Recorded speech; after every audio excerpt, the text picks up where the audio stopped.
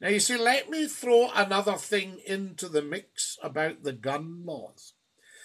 I know an outsider to America. And I mean, I'm an outsider to America. Do you know what I mean? I'm a British subject, a citizen.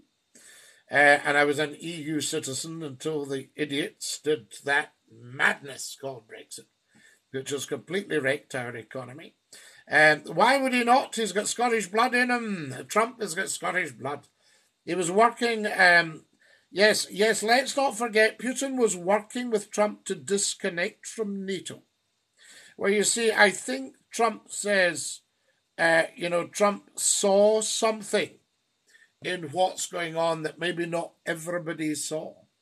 You have to have eyes in the back of your head these days, I can tell you. But yes, what was I going to throw into the mix for you there? The gun lobby.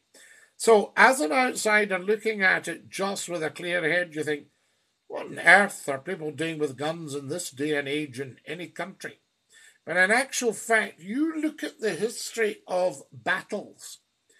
Now, the Americans have been involved in a lot of battles, but none of them on American soil, because they have the largest private army in the world. And if anybody attacked America on American soil, could you imagine if the gun lobby rallied in defense of America? You see? Now, there's a very interesting thought thrown into the mix by McClue. And you can always argue back with me. We have R.G. Bargy on here. I am virtually the father of R.G. Bargy. There we are. I heard another talk show host using my chat the other day.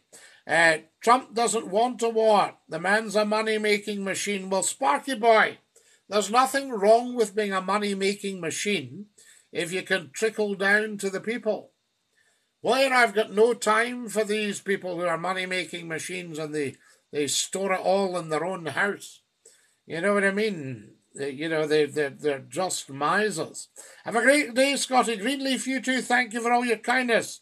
It works for the Swiss, says A.J. Byrne. Yes, absolutely understandable. It's no better or no worse. So there we are. Good for us, fam, chatting away their lovely stuff. None of which they've won. No, I would say that they won the Second World War along with us. Do you know what I mean? I think the Americans